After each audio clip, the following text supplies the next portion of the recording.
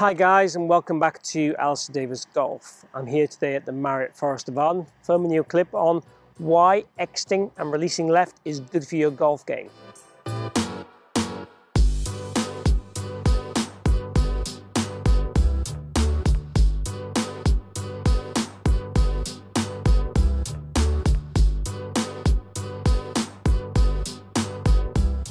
So most of the best players in the world would do what I class as exit left.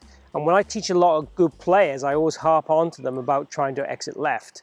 And a lot of them struggle to understand the reason why. So hopefully this video will explain it a little bit better, but also give you two great drills to help you exit left more successfully. So what I tend to see a lot with good golfers is they tend to get the arms going away from themselves through impact, losing this connection and getting a lot of wrist extension through the golf ball. Now the best players in the world, these hands disappear very quickly around their body when they're hitting golf shots, exiting as I would call left.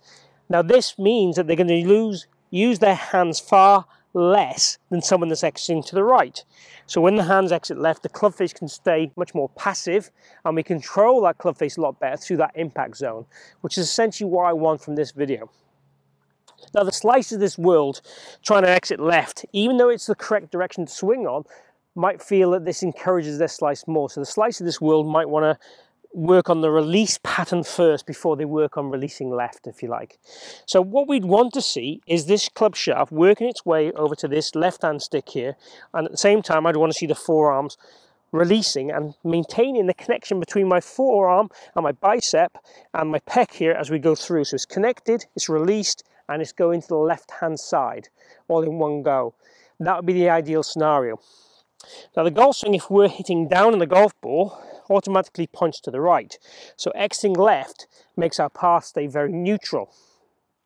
And that's what we're looking for, is a fairly neutral path and a fairly neutral club face to hit a straight shot.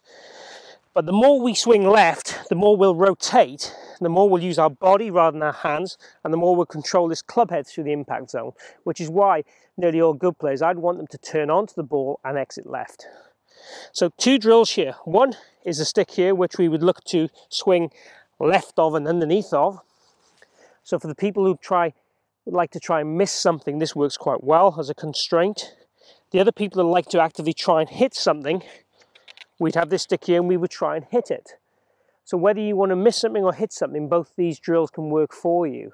And it'll give you vital feedback and evidence whether you're doing it correct or not. Let's try a shot, and we're going to try and miss this stick in an ideal world. So take my setup.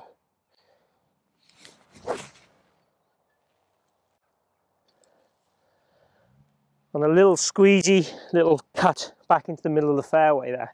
And I missed that stick, what felt like with ease, but maybe it wouldn't look that easily on the slow down video, but it felt a little bit of pressure to miss it, but I missed it quite easily in terms of the evidence.